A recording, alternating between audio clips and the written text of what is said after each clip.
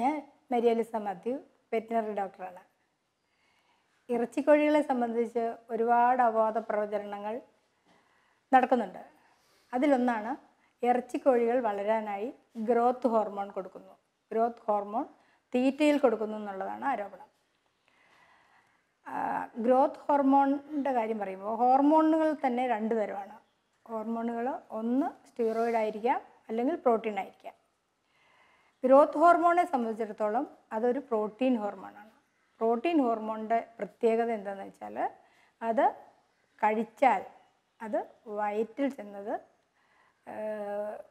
ഡിസ്ട്രോയിഡായി പോകും, നമ്മുടെ ബോഡിക്ക് ഉപയോഗപ്രദമാകുകയില്ല.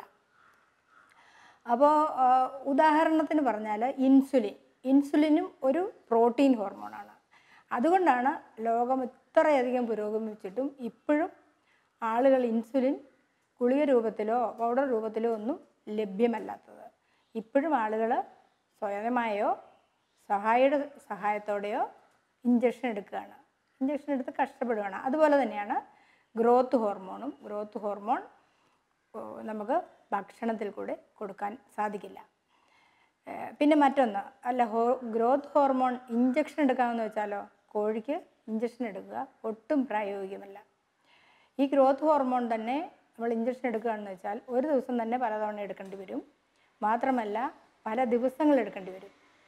ഒന്ന് ആലോചിച്ച് നോക്കൂ, നമ്മളൊരു എങ്ങനെയായാലും 1000 തൊട്ട് ലക്ഷങ്ങൾക്കപ്പുറമാണ് ആളുകൾ കോഴി വളർത്തുന്നത്. അപ്പോൾ ഒരു ദിവസം 2 പേർ, അത് പെണ്ണുങ്ങളാണെന്ന് വിചാരിച്ചാൽ തന്നെ 2 പേർ കൂടിയാലേ കോഴിയെ നമുക്ക് ഏത് ഇഞ്ചക്ഷൻ എടുക്കാൻ പറ്റുള്ളൂ. അപ്പോൾ കോഴിക്ക് ഒരാൾ പിടിക്കുന്നു, ഒരാൾ കുത്തുന്നു. അപ്പോൾ ഒരു ദിവസത്തെ പണിക്കൂലി തന്നെ ഏറ്റവും ചുരുങ്ങിയത് 1000 രൂപയാവും. അതായത് ഒരു കോഴിക്ക് 2 രൂപ വെച്ച് പണിക്കൂലി.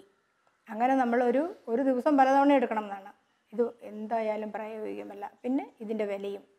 അപ്പോൾ ശരിയായ രീതിയിൽ ഭക്ഷണം കൊടുത്ത് നല്ല സംരക്ഷണം കൊടുത്താണ് കോഴികളെ വളർത്തുന്നത്. വേറെ എക്സ്ട്രാ ആയിട്ടുള്ള ഒരു സാധനം കൊടുത്താലും ഈ കോഴി വളർത്തൽ സക്സസ്ഫുൾ ആകുകയില്ല, നഷ്ടത്തിലേ കലാശിക്കുകയുള്ളൂ.